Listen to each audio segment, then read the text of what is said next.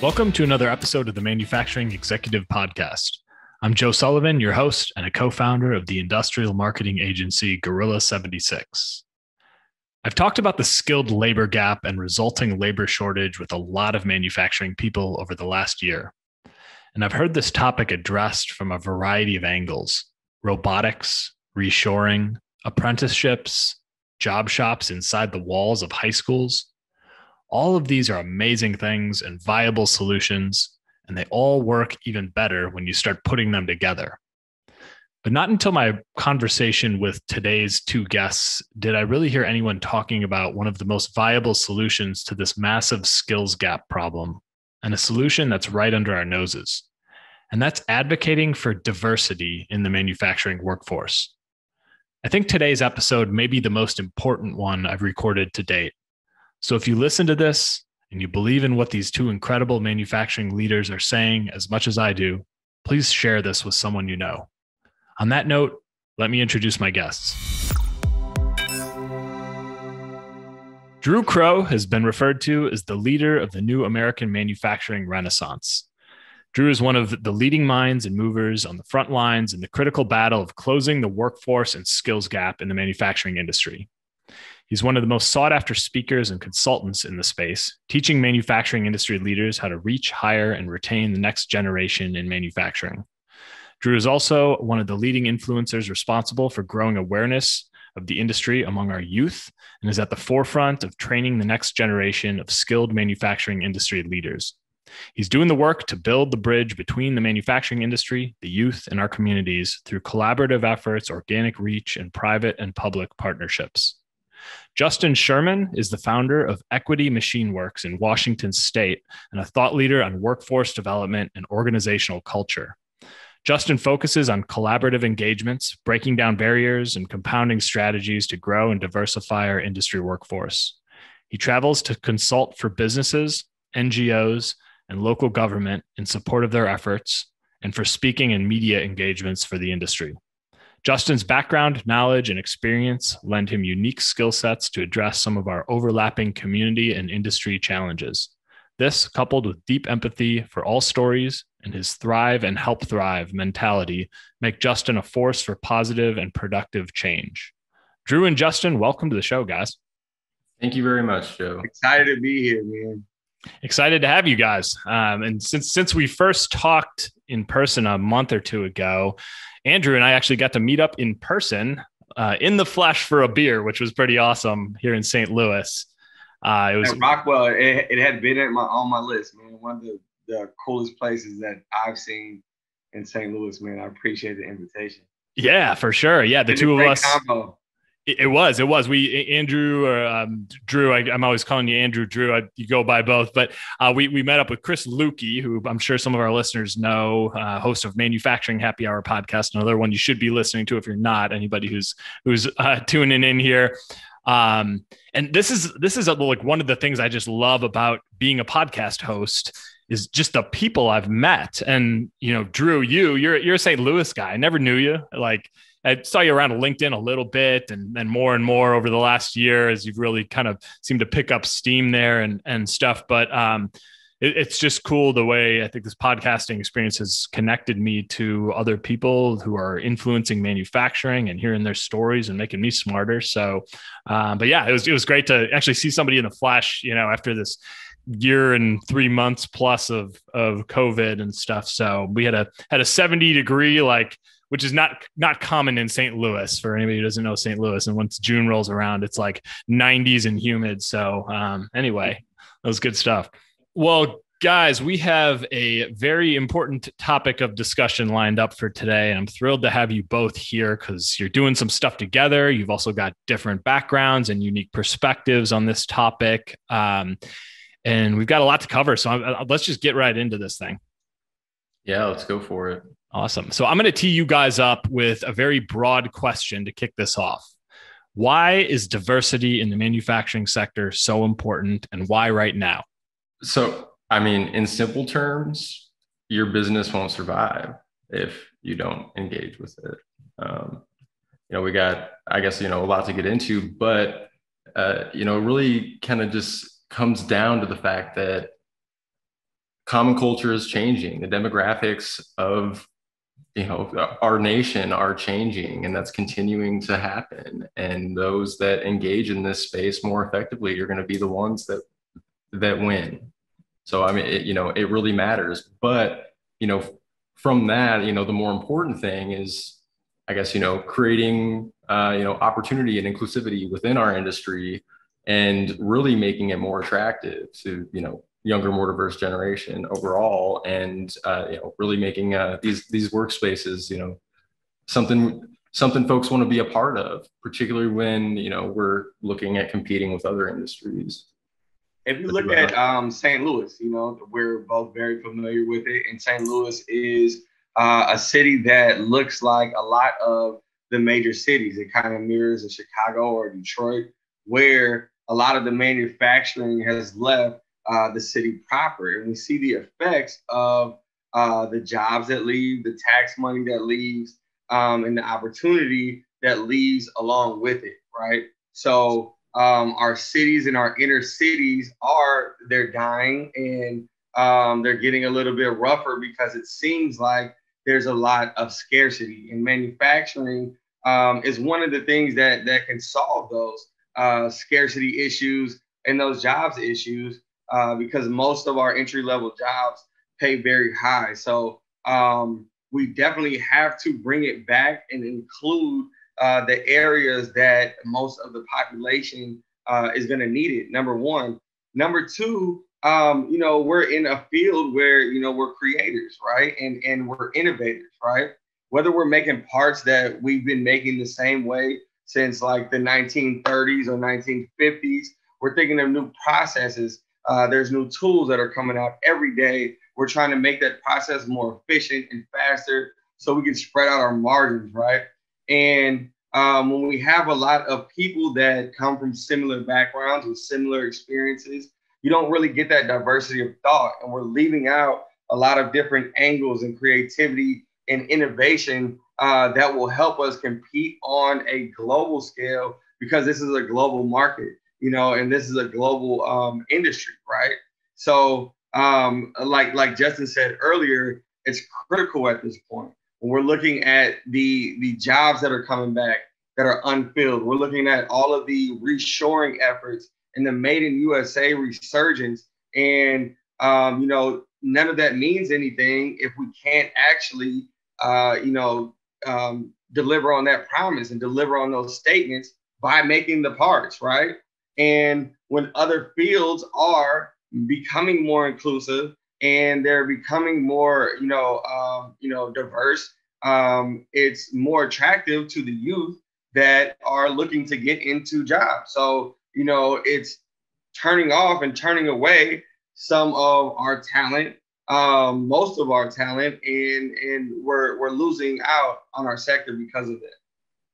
We can't effectively close the skills gap without, addressing this as a core issue. We definitely plan on getting into some demographic numbers later to kind of, explain with hard data, what this looks like. But, we've already got a tremendous amount of open jobs. And as retirements continue to accelerate, assuming we don't, after we find out what the data looks like from COVID and how many retirements happened through that. I know at Boeing, there were a ton. And so that's going to mean a lot more open jobs, but reshoring means demand increasing a lot. And, it's going to compound a crisis level, if we're not considering where it's at right now, that.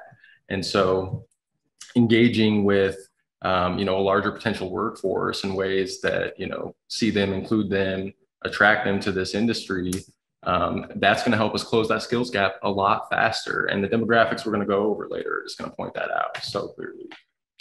Let's go there. Let's just get into it while we're talking about it.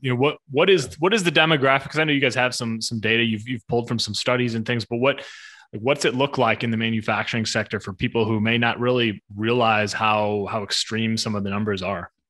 So if we go just, straight for gender demographics, 14% of manufacturing is female, but that doesn't account for skilled position. That's not just skilled positions, that's everything. And, us and most anybody else that's going to be listening to this podcast can look back on their experience and see what, what that typically ends up looking like. And so if we sort of like center down to machinists, you know, Drew and I's background, it's 94.9% male. So 5.1% female.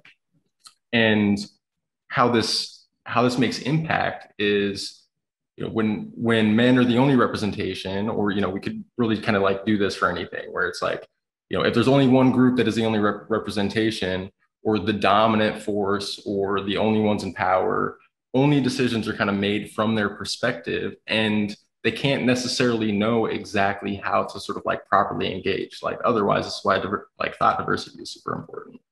But it also creates, you know, cultures that are centered around maleness, right? And if we think about, you know, what that looks like, you know, when we're growing up, and, you know, everything that we see, and, you know, it doesn't create an inclusive environment for women, and you end up with things that really are a lot of the stuff that ends up turning folks away. So there's, you know, I have personal connections to folks that have left industry because of basically like just oppressive, like gender focused, like dress code requirements. You know, so have quite literally got two contradictory stories where like women are not allowed to wear skirts because they're too distracting. And then the exact opposite, which is women weren't allowed to wear pants because they were too masculine. Like, we don't even know if that's necessarily legal or not, but nobody's really doing anything about that kind of stuff. And these stories aren't uncommon. And they're sort of born from this sort of, you know, demographic disparity that happens, right? If you had women at the table making the decision, they definitely wouldn't have been putting that rule in there, right? And so that's just like one small way that it impacts things. It's 85.5% white manufacturing. And, you know, that is definitely not the makeup of, you know, our racial diversity in this country either. And so you have a lot of severe underrepresentation for other folks that play out in the same ways that, you know, I kind of just described for women. And, you know, it makes a big difference. And then there's, you know, generational impacts, right? And we know how big those are all the time, you know, because everybody talks about generational differences. It's like a, you know, favorite pastime of all of ours. But the average age of an adult US worker is 33 and a half. But the average age of a machinist, 45.8. And that bell curve trends on the older side. This is where all the retirements become so risky. And, you know, our sort of lack of success and sort of like drawing up at large scale, you know, younger folks into our industry, we're not catching up. And so this is why, you know, going back to the first question, like, why does it matter now? Well, we're looking down the barrel of a gun right now, really. At the ownership level, so that's just at the machining and you know, administrative level. At the ownership level, it's even worse. You know, it's even more one-sided. So when you are an industry that needs to attract something different to survive, but you've been doing something one way for so long, it kind of, our industry got to the point where a lot of things that are not accepted anywhere else are just like everyday happenstance, right? And we look past a lot of things, or we, you know, let a lot of things happen and brush it off as we're machinists. With the generational gap, we have a huge issue of old school, new school. It's every shop you walk into, there's old school, there's new school, right? And you hear that vernacular, you hear that language, and you've got the older machinists with all the knowledge and stuff, and they're feeling like you know, they can't keep up with the technology, or these young guys are going to take their, you know, position. So we have these weird like hazing rituals and like these rites of passage that don't make you a better machinist. 9 times out of 10 don't make you want to stay in the field. But, you know, in order to like, you know, feed your family or, you know, cross the burning sands of machining, you have to like go through these weird, you know, situations and like hazing rituals. And we are one of the only fields that, you know, that type of thing is kind of normal, you know. So we're super archaic, but because we've been that way for so long, it's like that's what people expect, and it's okay, right? So once we start doing things like, you know, putting people in positions and diversifying the field, that's how you attract the people that we need to fill these jobs. So if you can't see somebody anywhere past, an operator that looks like you don't believe that this company is going to help you move through life and build your career. You don't believe that this industry is something that is a career. A lot of the shop owners that we consult with and speak to say, they can get people to do applications. They can get people to come in and maybe start training for 30 days, but they don't stay. Maybe even 90 days, but they don't stay. And that's a glaring issue of culture. Once they get inside of the building, they're not seeing something that's going to be a return for their investment, for their time. So people are in there, we're attracting them, but we can't keep them because inside the systems and the cultures and what we've been doing for so long are turning people away. And it's not even worth the money, and it's not even worth the incentives that we're throwing to try to get people attracted to this industry. Because exactly, like the culture ends up playing such a big part. And that doesn't mean like culture and diversity in this case are not the same thing. But thinking about, demographic makeup of this space. So what happened to us, in the late 90s, early 2000s, as all this outsourcing was going on? Tons and tons and tons of job loss. The way that you kept your job is by having more skills than the person next to you, right? It's like, knock down a bee's nest. You just got to run faster than everybody else, right? That's how that's it. And so it creates a very, very competitive culture and insecurity around questioning of your ideas, right? And so what we ended up getting was this very sort of like guarded and, often at times sort of aggressive work culture that's been developed here. This is why, we try to focus on collaborative engagements, and why, Joe, when I hear you pitch Chris's podcast, I'm like, yes, this is it, right? Like we're all community. And so, and this is the sort of expectation of the younger workforce. And you've seen other industries make this change already to people focused, leadership, right? Rather than just bottom line focused leadership. And that's the move. That's the new American manufacturing renaissance in a T. It's about collaboration. It's about this younger generation that's saying, hey, you guys have not listened. You guys aren't listening. You're not letting us in. But we love this industry so much. We love American manufacturing so much. We understand how important it is. So we're going to take it amongst ourselves to just start doing it, to start collaborating with each other, to start sharing each other's platform, to start sharing everything that we do online to help it be more visible and to help people get in and see, podcasts like yours, see Chris Lukey, see, my face, see Justin's face, and hear about the things that you might not see it in your immediate company. You might not see it immediately right now, but we're out here and we're making the changes, and the results are going to speak for itself, right? So eventually, when we keep going, we keep doing these things, and people start knocking that door down, everything is going to have to change, right? Because it's going to be financially viable, and it's going to be, sink or swim, right? Yeah, it's an exciting time, honestly. I mean, seeing, getting to be a part of this change and then watching it happen, and, content like this, these topics that we're talking about are the topics that it's everything under the sun has been talked about as the reasons for skills gap issues, except for this. And now it's happening. And, folks are getting excited to talk about it because there's a lot of people that have been thinking this way, but not really feeling like they had the space to talk about it this way. And so. No, I think you're right. I think you guys, the fact that you're shedding light on this and as it relates to this skilled labor gap and, the challenge that just about every manufacturer I'm talking to right now is having is I talked to somebody this morning and she's like, I used to get excited when orders came in and now I just freak out because how are we going to get them done? Right. And here you are with a perception of manufacturing that it's the dirty, dark, dangerous thing. Right. And you've got a lot of people out there who could be, who could be engaging. I mean, Drew, I know your work at Rankin, and you've been engaged. I mean, you are an African American male in St. Louis working with the youth to get them interested in manufacturing. And I mean, what better place to go? I'm just curious, what are you seeing from young folks as you all of a sudden you shed light on what a manufacturing career could look like and you show them your path? Like, what are you seeing? How are people responding to that? Is there excitement?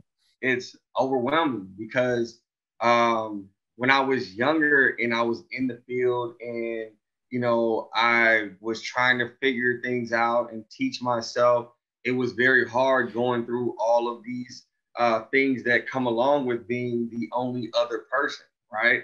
And then it was something that I didn't encourage people to get into.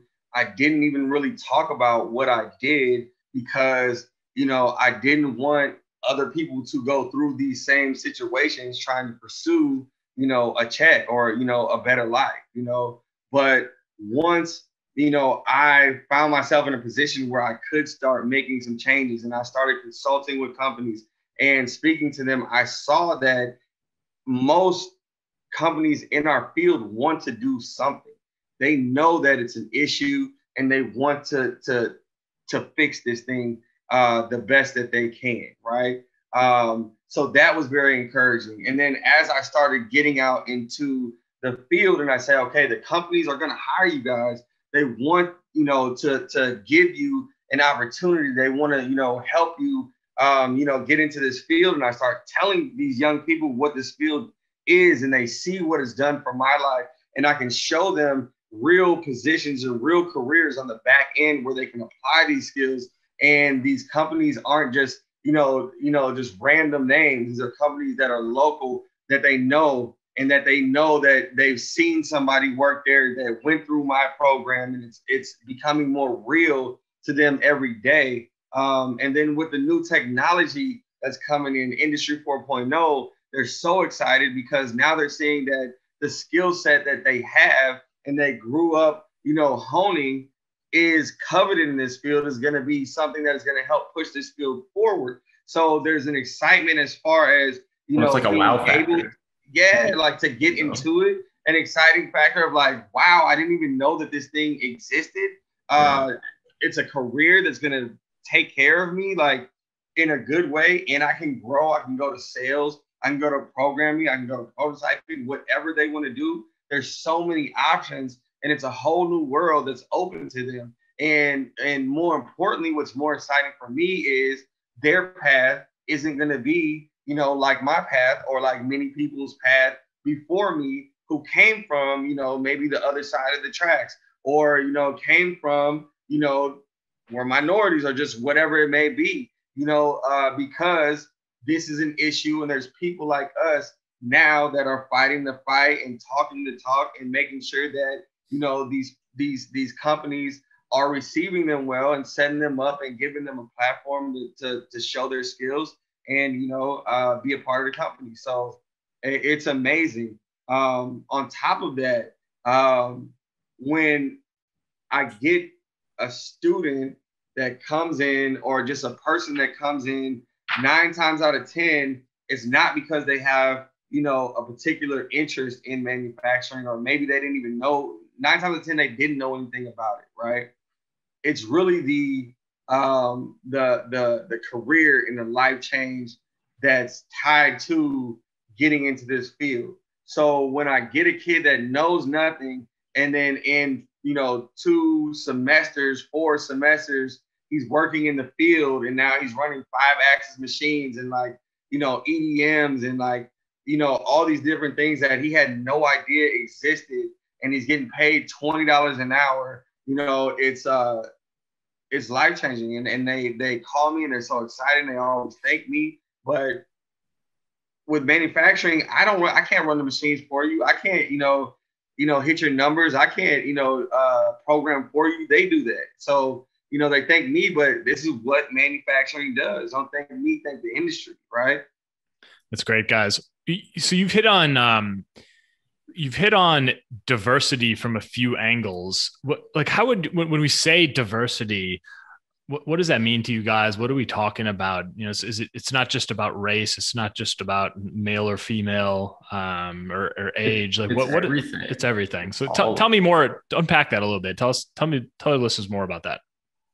Yeah. So, you know, gender and race are like really sort of quick and easy to go to, but, you know, these sort of common culture isn't particularly, you know, queer accepting as well, right? Mm-hmm. Or some jobs can be hard to make accommodations for disabled folks, but not all of them. And we see lots of social enterprises really doing a great job there.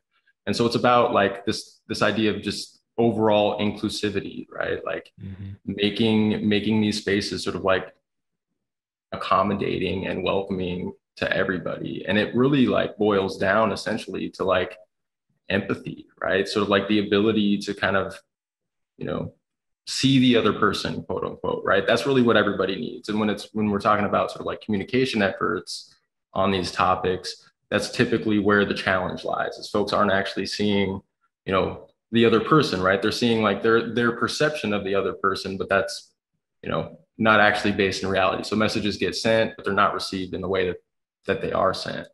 And so that's the thing that we're really trying to sort of like do a lot of work around, is, you know, talk about these things in relatable ways, discuss, you know, some of the demographic changes and the sort of like overall sort of like macro level stuff that made everything what it is, because none of this is something that anybody, like any one person, bears any responsibility for. And this is where, you know, Drew and I and others like us can really kind of like help a lot, because, you know, there's that adage, you don't know what you don't know, right? And so I see a lot of very well-intentioned efforts fall flat because, you know, the folks that are making the decisions around what those efforts look like aren't connected enough to really like know what, you know, their target, you know, audience actually needs. And so we see, again, like lovely kind of well-intentioned kind of efforts, but that just completely miss the mark, and in some cases end up like working against them, which is like that hurts, because then that becomes a discouraging factor. And so so, you know, I guess, you know, if you're a business leader that's listening to this, that, you know, you want to do something, but you're not really sure, like take the time to reach out to a consultant of some kind and get that help. Because I promise you, if you were confused right now, you're not ready to make those choices, and you want some help kind of learning everything that you need to know to do all this stuff the right way. Let me give you a couple of examples, right? So yeah. I spoke to a company, an owner of a company in the South. And the owner was like, you know, I'm having this problem, you know, getting the workers and keeping the workers. And also, you know, I try to get workers skilled up and, you know, upskill, you know, to, you know, not just be operators, but program in different languages and all of that, right? And he was like, out of, I think it was like 78 people that were eligible, only 4 went through the training program, and he couldn't understand why nobody wanted to take this training. And he put a ton of effort into this, and lots of effort, aligned with standards, and just did a lot of work. But and I asked him, I said, well, when someone goes through the program, how do you incentivize them? Or how do you show them that, you know, this was, you know, something that we covered as a company? And he said, well, we give them a token. And then the challenge coin specifically. Challenge coin, yes. And then we put their name on a ticker in the lunchroom. And we called them out, like, you know, clapping all that. And those types of things are things where maybe his generation really coveted, right? So his generation, he even said, you know, I would go to work and I work my butt off to get one of those things, and I take pride in it. This is a different generation, right? So his generation had a lot of those Maslow's hierarchy needs met by their entry-level jobs. There was a strong middle class, right? So he didn't have all of the same needs that the youth have today. So a coin may have been something at that time that meant a lot, but today kids are struggling with high cost of housing, you know, food. They're struggling with real deal things where their dollar isn't really stretching as far as his generation. So a coin, they can't feed their kids with it. They can't take it to the bank. They can't take it to another company to recognize that. So it's really kind of meaningless. And that's why people don't want to do it. But we have to talk to the youth and allow them a safe opportunity to talk back and let us know what they need so that we can help each other and collaborate. Another one was a company that has a location in the South, and then they have a location up north in Minnesota or something, right? And they were like, our company in the South, 500 CNC machines, all full. Minnesota, we can't get anybody. We try to get people from, neighboring towns and all that. And I suggested, why don't you offer housing and do an internship program over the summer? And if you offer housing, you can lower the pay and people will come out there, and then they'll be able to see over the summer what it's like, and they'll be more likely to stay on after they graduate or, their apprentice program or anything like that. He couldn't understand it. He was like, oh, no, never worked. I came immediately to the machinists who are looking for jobs in my classroom. I said, hey, guys, what are things that would make you go to a company and stay there in light of like high pay or a location that you like? The number one thing that they said was housing. Housing is important to the youth these days. So not saying that, everything has to be changed and everything has to be flipped on its head, or everything has to be, different and we have to do everything that they want us to do going forward. It's not about appeasing anybody. It's about saying, hey, I need you, you need me, we need some things together, and I can help you and you can help me. Mm-hmm. And then as we grow this thing and we close this skills gap, we can reassess and see what it looks like then. Now, how do we move forward? But the first thing we have to do is say, hey, this is not old American machining. Old American machining and those old systems and how we came up, this isn't it anymore. And if we continue to operate the way that we've been operating, we're pushing the youth away, especially in this digital age where, they could stay at home and they can, 3D design for somebody else. They can do whatever they want to. They have mobility with jobs going more online, Zoom, all of these different things that we are accustomed to using and they're experts at using after, a year and a half, 2 years of staying at home every day doing these types of things. They're digital wizards. So if there's anything that they don't like in a particular job or a particular shop, they don't have to stay. They can go because every shop needs machinists. So they have the mobility that we didn't have back then. So this is a whole nother class and group of people that have a ton of different issues and situations that weren't the same for us. So unless we speak to them in a way that we can understand and we're receiving what they're saying to us, we're not going to understand it, and we're not going to set them up, to come here or to stay here. Well, what you're saying here, Drew, that is just sticking out to me and just kind of screaming at me loud and clear is we need to listen. And, Justin, earlier you mentioned the word empathy, and I think that sums it up pretty well, right? Like we need to understand the workforce and what they want from us and how that's changed over the course of a generation plus, and listen to them. I think your example of the housing example is just amazing because I mean, here you have an organization that can't find people to do the job and they're making assumptions about what people want. You go back to your classroom and ask them, right? What would you guys want? Housing. We need housing. Like that would be amazing. If we had housing, that would take us out of our city and put us in another city for a job.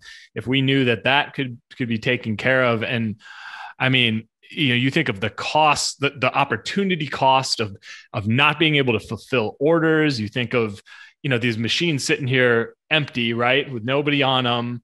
You think of what they're probably spending to recruit in other ways. And here you have a very simple need and yeah, of course there's a cost to that, but when you put it up, Yeah, exactly. Exactly like you said. And then on top of that, we know that studies show in every industry that workers that feel happy and they feel respected produce way more, almost like 3x.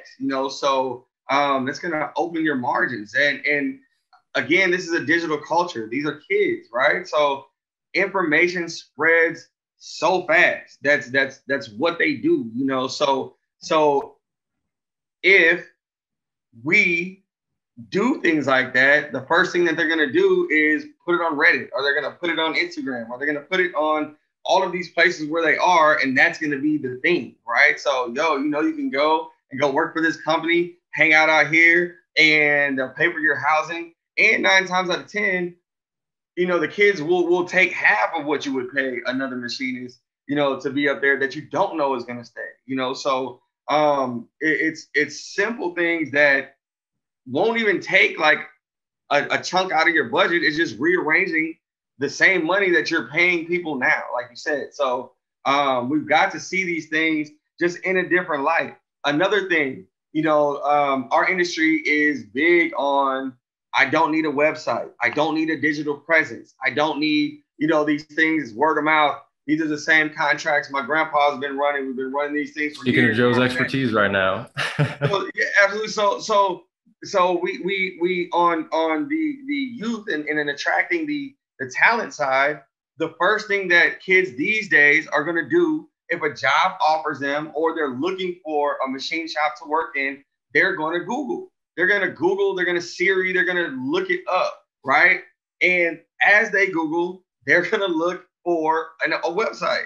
And for these kids, that's normal for them. They've been shopping online. They've been watching videos online. They've been teaching themselves online. They become millionaires online, right? So these kids, the first thing that they do is hop online and they check machining, right? Or they check specifically your company. And if they see an old website, that's going to turn them off, right? So they think old website, antiquated company, old machines, don't want to go there, right? Mm-hmm.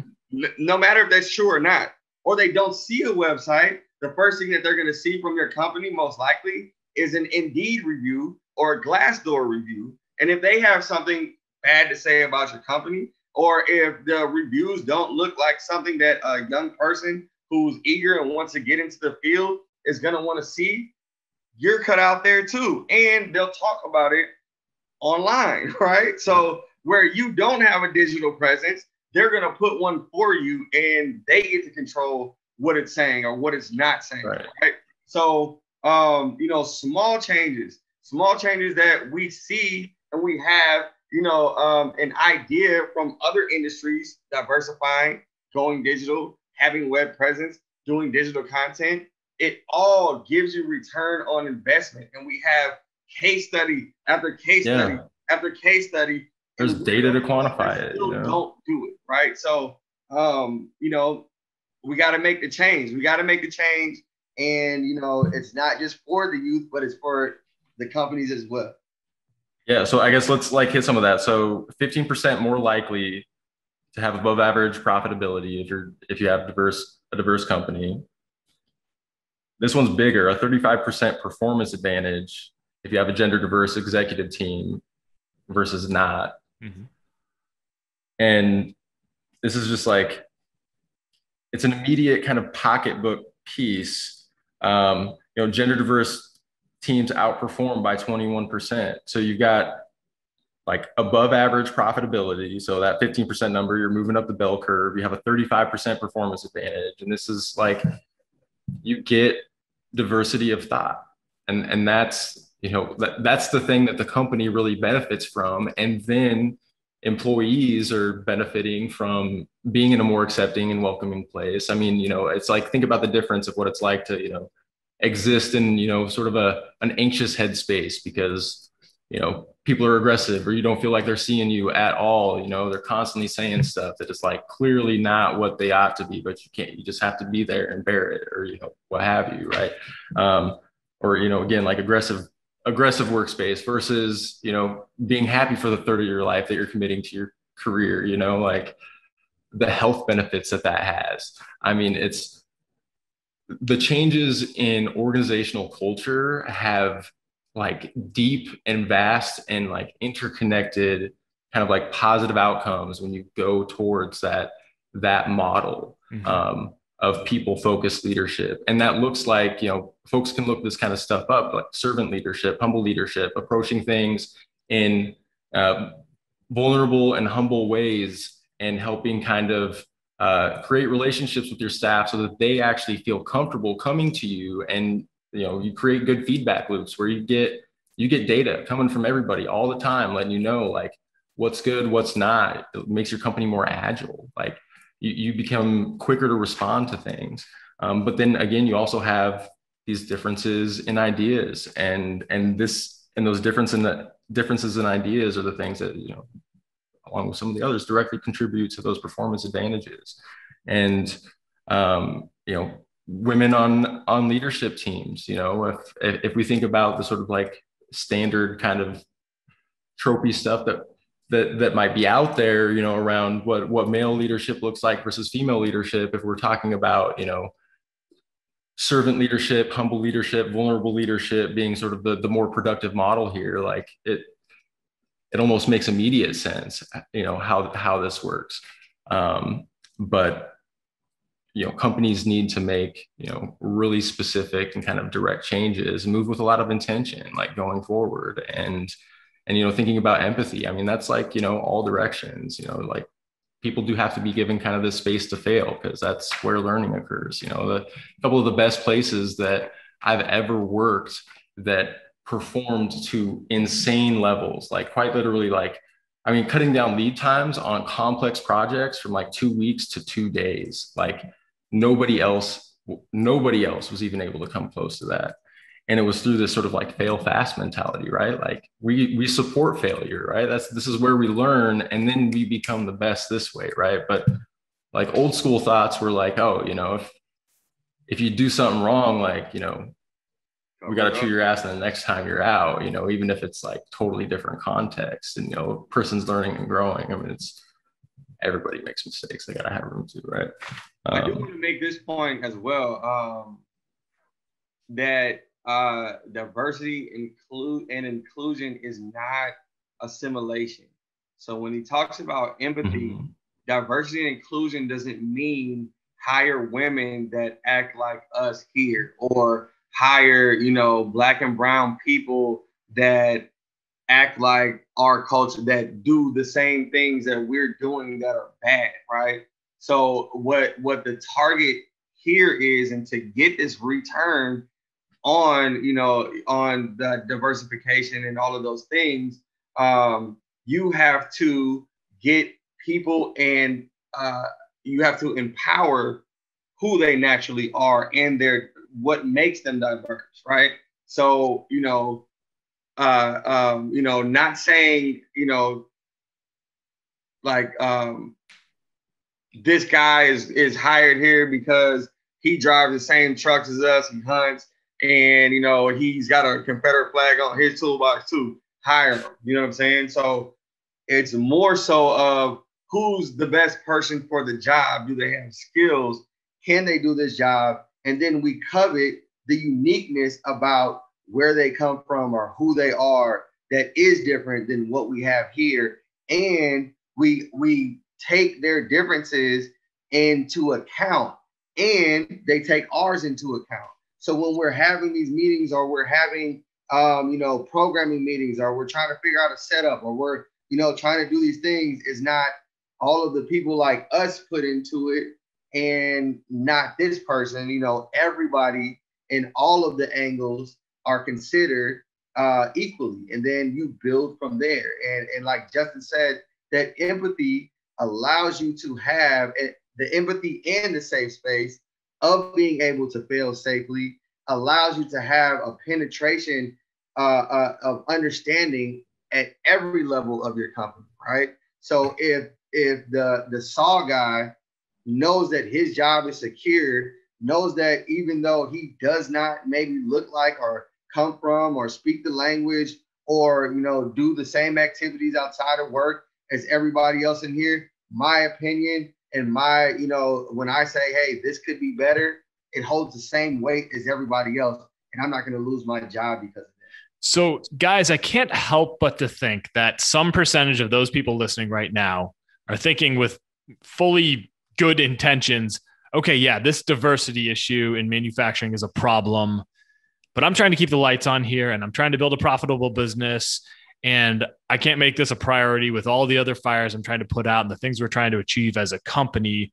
What can you guys say to that, knowing that probably a lot of people, a lot of leaders in manufacturing organizations probably would like to embrace diversity. Maybe they just don't know where to start or how to start moving toward building a more diverse organization, and they're feeling overwhelmed. Like, what actionable advice can you give them to get them moving in the right direction? So to tackle the first part of the question that you asked there, I would just kind of want to bring it back to right where we started. Like, your organization is going to struggle to survive if you don't take actionable steps. In the short term, it's going to look exactly like it did, but eventually you're going to see others grow and you won't. Folks leave your shop to go work at others, et cetera, et cetera. So, it's going to be important and it's going to hit you where it hurts for sure. Things that you can do. So, and when we talk about like hiring a consultant, what a consultant would do is sort of like come in, talk to you about what your goals might be, do an audit and then make sort of like nuanced kind of contextual recommendations. But there's some sort of like overarching kind of generalized things that can definitely be done, which is, introducing work flexibility wherever you can for those sorts of things, right? That's a huge like top item specifically for like millennial generation and younger. Like, work-life balance, super, super important. From sort of like the cultural inclusivity sort of like aspects of things, like modifying your holiday policy to not just, focus on, the sort of like traditional holidays that we've kind of like grown up with, because those aren't the holidays that everybody celebrates. And that actually has never really been the case. It's just only one type really have. And so you can modify things to give folks a lot of like flex days for holidays. So they get the opportunity to choose for themselves and the ownership over all of that, right? Like that's a big piece too. And then, start doing some studying around, organizational culture change and sort of like leadership just in general, from this sort of like servant leadership aspect. When you change over to people first leadership, like, you benefit even out of this entire process. And getting, I guess, finding that point that I lost earlier for a moment, that disparate perspective piece. You don't know what you don't know. Everybody benefits when everybody is around different folks, because now you start building, intrinsic understanding and exposure to things that expand your perspective. And so, the business is benefiting, but every single person in that organization benefits in a strong way with their own personal development through their abilities to kind of like understand folks that come from different backgrounds if you're connected to them. But I want to draw back to that. But yeah, Drew, jump in. So I would say number one is to do exactly what you just said. Say, I want to change it. It's important to me. I don't know how. As soon as you say, I don't know how, then that means you begin to either look for that knowledge or seek somebody that already has it, that's already doing it, right? And in manufacturing, like you said, there's so many fires all day, every day. And most manufacturing executives are great at that, being a manufacturing executive. And if they could make the change, we wouldn't be in this situation that we're in right now. So you keep being great at what you're great at and say, I don't know this, but it's important and we need to do this. And then talk to somebody that does. Reach out and connect and collaborate with people that do. Reach out and connect and collaborate with other shops in your immediate area that may, be doing some things that are working, right?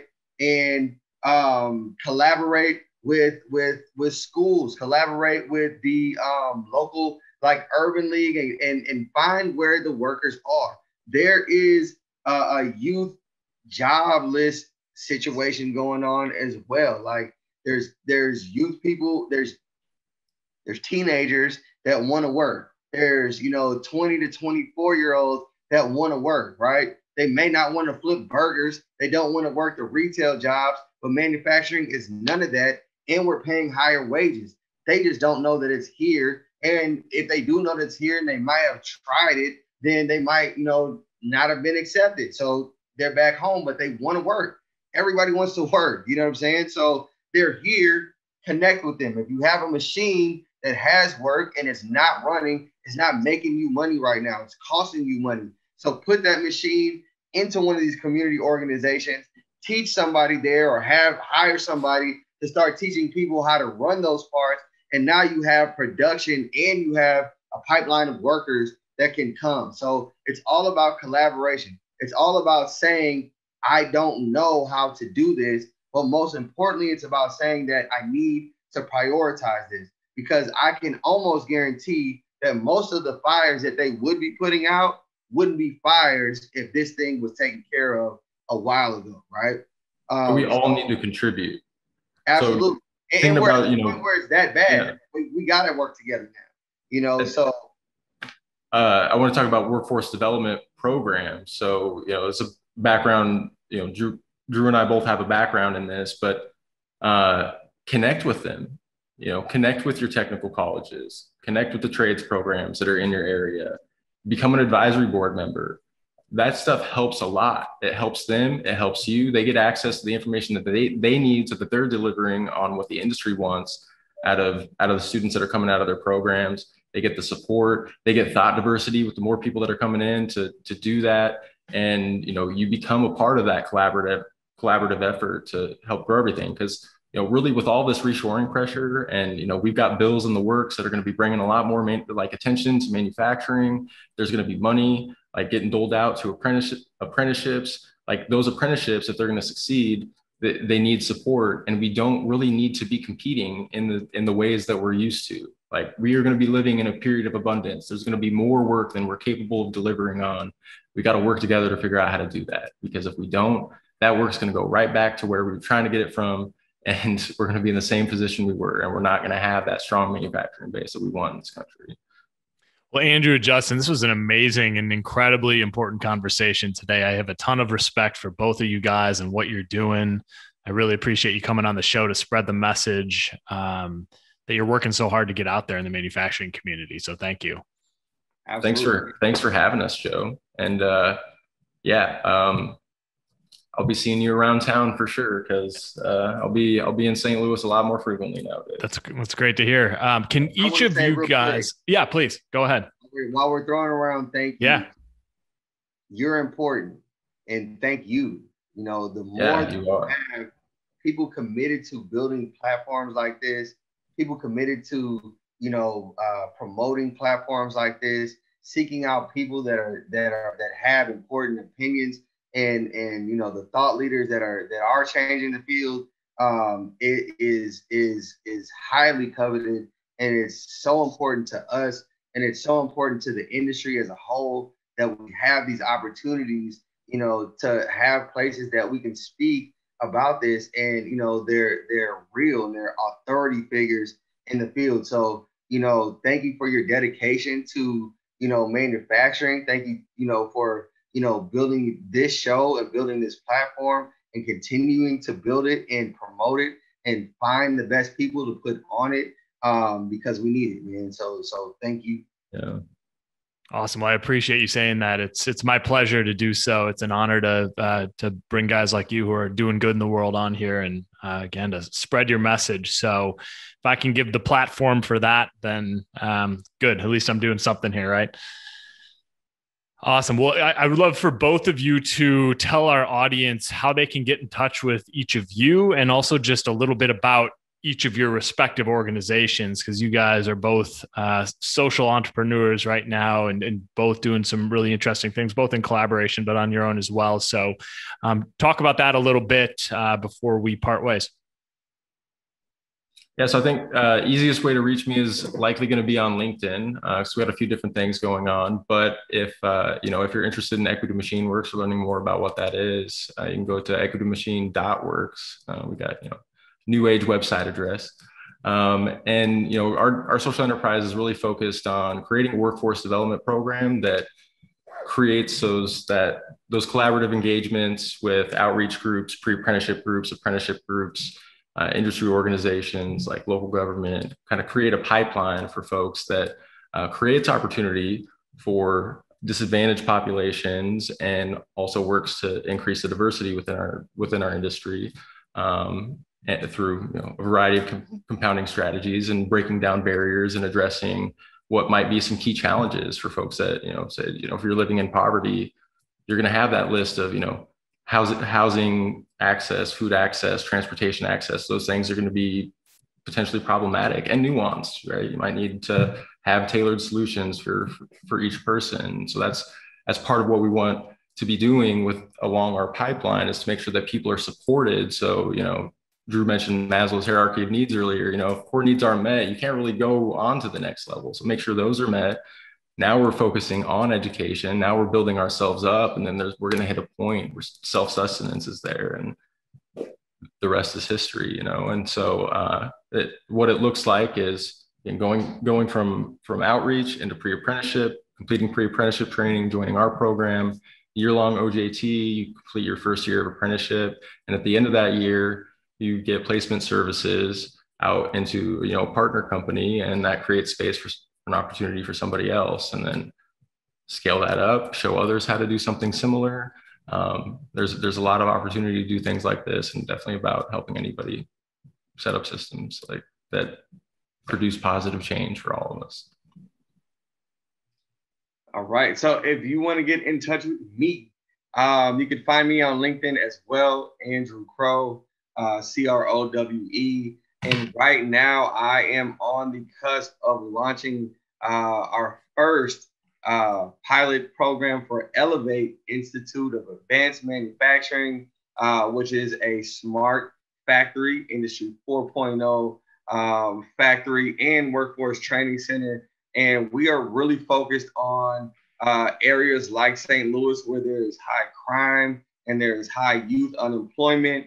And we are using manufacturing and American manufacturing to turn those things around and get in these inner cities and build them back up, bring the jobs back, bring the tax money back, build the schools up better, and just use American manufacturing to change America, man. And we're gonna do the first one here in St. Louis, and then we are looking at cities like DC and Chicago and Detroit, where manufacturing can do the same thing. So I am working closely with companies like the Urban League, foundations, like the Urban League, and local organizations, the Youth Detention Center. I'm working with some youth motherhood, single mother groups, and the local city CTE program for the high school. And we're just bringing that awareness, bringing these opportunities, and bringing this access and bringing it back to the inner cities to get, some of these people that have been passed over a good career and a good start on some generational changes.